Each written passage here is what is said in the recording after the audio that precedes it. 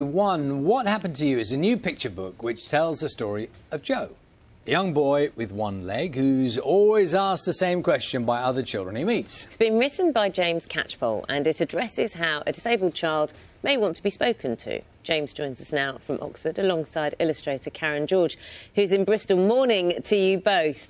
Morning. Morning. James, it's really interesting. I've read the book. Really interesting because children are curious. The joy of children is they ask those questions straight out, don't they, with kind of often with no weight to them. But perhaps what this book is doing now is talking about how the person who's being asked the questions feels. Absolutely, yeah.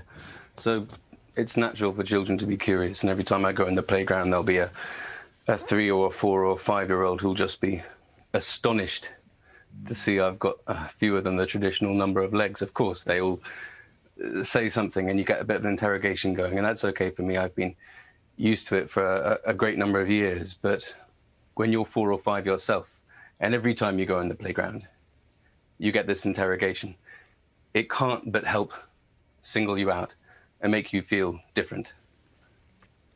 And it almost, well, it does. It brings into your identity. There is so much more to anyone than their physical appearance. So you felt that this was necessary to write. And who do you think? I mean, it's not just for children, I think. I think parents can learn a lot from this too. There's a few groups, I suppose. I wrote it, first of all, for myself, aged 5. It's hopefully the book that would have been useful for me at that age. It would have been useful to know that I wasn't obliged to answer the question, what happened to you? It's hard to find ways not to answer it, but I didn't have to. The social expectation was that I did, and yet not necessary. But it's also obviously for non-disabled children, so that they can start to see what it would be like to have that question asked of you all the time. And for parents of non-disabled children as well, who often actually come up to me in the playground after their child has yelled someone and say something and say, sorry, what do I do now? What am I supposed to do in this situation? So we put a bit of a note in the back of the book to try and help them along. Oh, well, I mean, I think it's such a great idea because it's practical. It's practical. A lovely book, and everyone gets the idea behind it. Karen, talk to us a little bit about the illustrations for it, because when you first saw it, when you first heard of it, and then you first read it, did you instantly have how does that work with an illustrator? You instantly know what you were looking for, how you were going to go?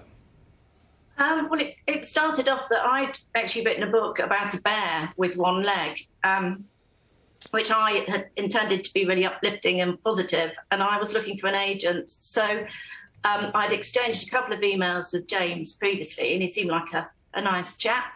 So I thought I'd send this book to him. So I wrote an email, and in that moment before you press send, I just wanted to check that I'd pitched it okay to him. So in that moment, I decided to Google James because I'd never seen a picture of him and thought it'd be useful to put a face to his name.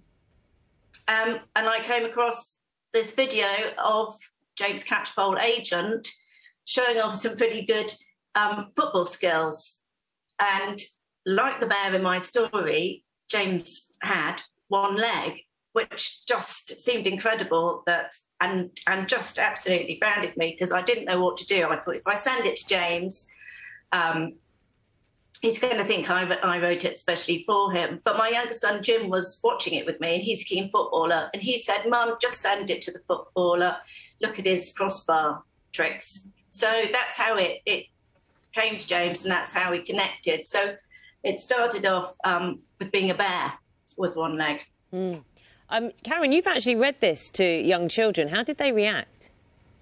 Oh, it was great. I'm also a primary school librarian, so it was really lovely to sit in a school library with children with me in the same room after a long time and read it.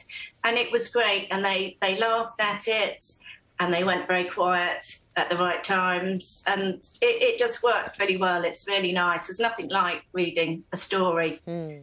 That's nice to hear, isn't it, James? That's lovely to hear.